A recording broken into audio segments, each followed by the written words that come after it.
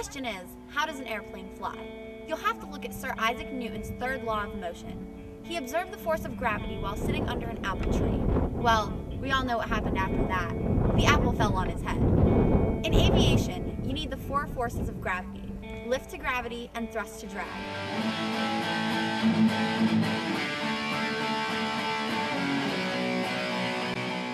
In 1490, during the Renaissance period, the first airplane designed was by Leonardo da Vinci.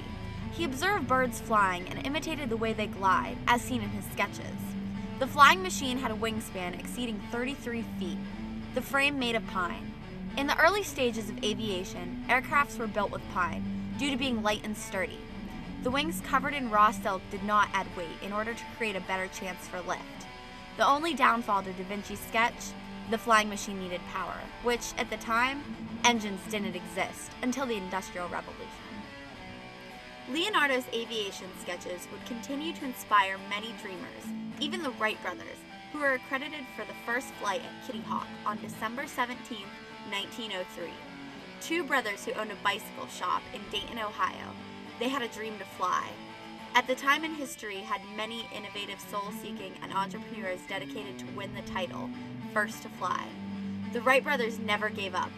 Countless experiments, testings, and challenges to conquer their one quest: lift off and soar through the sky.